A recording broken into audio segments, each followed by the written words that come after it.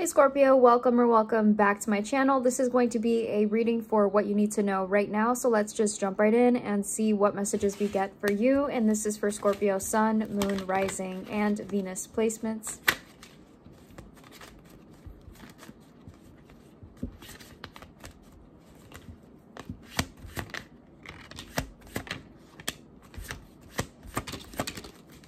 And we have the World card at the bottom of the deck. Just kind of heard that if you feel like things are changing, it's because they are. And this might be specific to a connection or a relationship.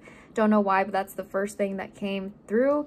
So if you feel like things are changing, it means that they are. Right behind the World at the bottom of the deck, which on its own resembles change and new beginnings and new chapters, is the Lovers, which is Gemini, and then the Death card, which is you, Scorpio, but it is also the card of transformation, change, evolution, rebirth, and then the Eight of Cups. So some of you could be walking away from a situation, and that is why things are changing, or for some of you, you could be walking towards something, and that is why things are changing. But either way, there's movement, there's change, there's some sort of a transformation. And I feel like with the World, it's being very apparent. It's very obvious to you now that something is different, maybe again between you and a different person.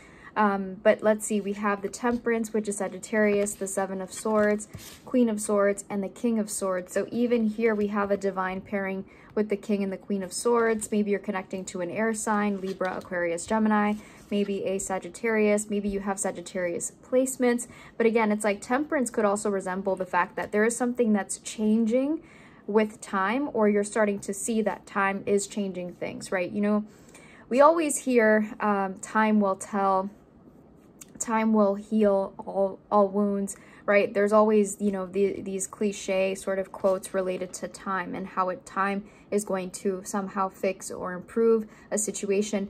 But I definitely feel like for you, Scorpio, you are seeing that be true in some way, shape, or form in your personal life, where you're starting to see, okay, this amount of time has passed, and yes, things have changed. Maybe there was a betrayal, maybe there was something in the recent past that occurred that made you feel very differently about somebody, but I just feel like right now with the Queen and the King of Swords, there's just a different energy here. So let's see, let's clarify the Seven of Swords.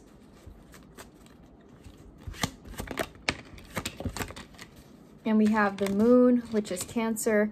But again, it speaks to the unknown about a situation, maybe the unknown about a commitment, or the Moon could just simply resemble right now, Scorpio, that you're still trying to figure out exactly what this all means. Some of you could just be confused about what you feel right now about this situation. We have the the Knight of Cups, Knight of Pentacles, and then the Hierophant, which is Taurus. So I kind of feel like the Knight of Cups and the Knight of Pentacles could resemble the energy between you and someone else. Maybe you're connecting to an earth sign, Taurus, Virgo, Capricorn. I feel like with a Hierophant here, there is something about you trying to navigate this commitment or trying to navigate this relationship. For some of you, there could be a proposal or a marriage or an engagement. But I just feel like you're looking at sort of the long-term effects of whatever's going on. For some of you, I feel like you could be thinking about whether or not this situation is happening because something is meant to be, or if this situation is happening because it is not. It's like you're kind of in between, trying to understand what time is really trying to tell you, or what, you know, this change that's happening between you and someone is really trying to tell you. So let's go ahead and clarify the Temperance.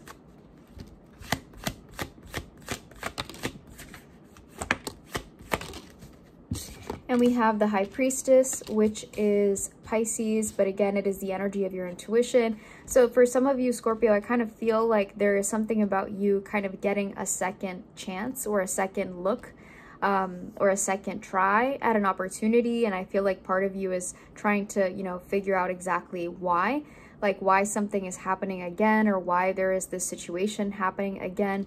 We have the Wheel of Fortune, the King of Cups, and the Ace of Wands. So I definitely feel like something has happened in the recent past that is changing your perspective about some connection, some situation.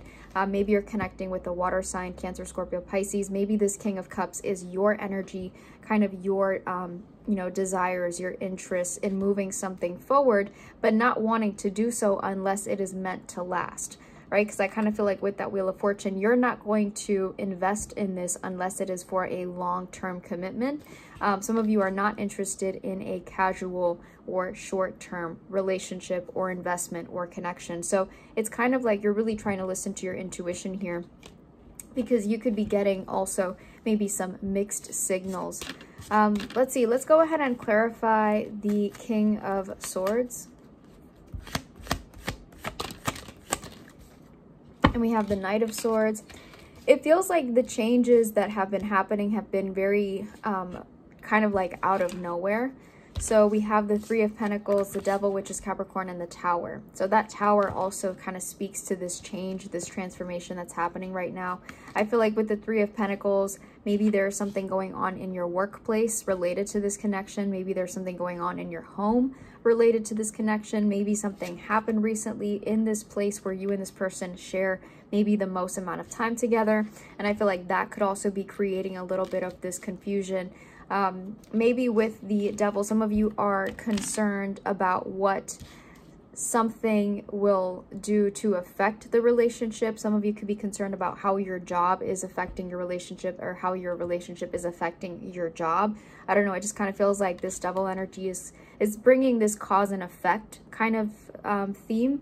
And then with the Three of Pentacles and the Tower, it's like something here is connected.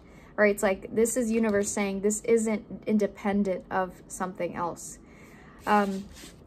It sounds complicated, but I'm just not doing the best job at explaining the energies, I guess. But let's clarify the Queen of Swords. High Priestess, again, at the bottom of the deck. So you're really trying to listen to your intuition here, because again, it feels like you're either getting mixed signals, or you're just trying to understand, maybe even asking yourself, what is the meaning of this? Why is this happening? You know, why exactly am I being led to this situation again? Or, you know, if this is something that's happening for the first time, it just doesn't seem 100% clear to you at the moment. We have the Two of Swords, King of Pentacles, and the Eight of Cups. I feel like with the Eight of Cups here, Two of Swords and King of Pentacles, it's almost like you could be connecting with somebody, Scorpio, that sometimes makes themselves seem available, but then takes themselves out of the equation just as quickly. So you're constantly kind of, you know, going back and forth with somebody.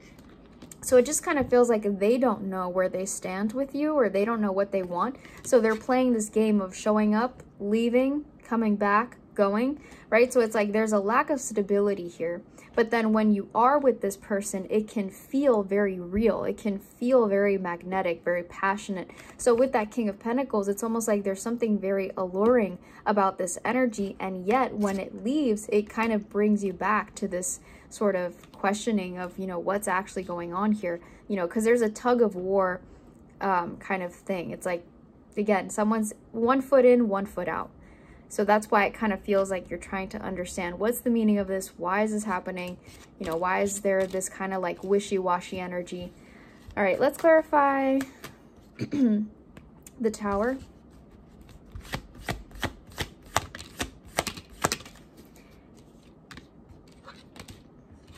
And we have the Ten of Cups at the bottom of the deck. So there is a solution to this. There is a, you know, there is a happy ending here. It's not like the universe is saying, Scorpio, this is not built to last. This is not going to work. This is a disaster. Nothing like that. In fact, I feel like the reason why this energy is coming through is because the universe wants you to acknowledge the potential and the good that exists, even with all of this confusion, even with all of this back and forth. Right behind the Ten of Cups is the Sun, which is Leo. Some of you could be connecting to a Leo or have Leo placements. But to further clarify the Tower, we have the Seven of Wands, Eight of Wands, and the Eight of Pentacles. So right now with the Seven of Wands, I feel like someone is either resisting change in order to be in this connection, or someone is resisting the connection in order to go through with a change. So just, you know, kind of depends on your unique situation, but I feel like that's what's going on. It's like there's a lot of resistance here. Someone is either afraid of change or they're changing and are afraid that this relationship is going to get in the way of that. So with that Eight of Wands and that Eight of Pentacles, it's like the universe is saying there's a lot of potential here for this to work if both parties are involved, but also there has to be some sort of communication that right now doesn't exist. Someone is either holding back, and that's what's kind of stopping this situation from moving forward, or the Tower is saying that soon there will be communication that's going to create a Tower moment that's going to help kind of sort of destroy the resistance and get back to this path of like actually seeing progress in this connection that then eventually will lead to that Ten of Cups and the Sun. But until all of that happens, it's like we can't just expect it to be that easy. Right behind the Sun is the Five of Wands and then the Five of Cups, right? So this is that internal conflict. This is that sadness. These two are behind the potential energy because the universe wants to emphasize that the work needs to be done, right? We have to kind of either admit this energy of resistance and fear and all of that, or, you know, it's going to be very hard to kind of get past it. So very interesting energy. If you like this reading and it resonated, please give it a like, please subscribe, and I will see you in the next one.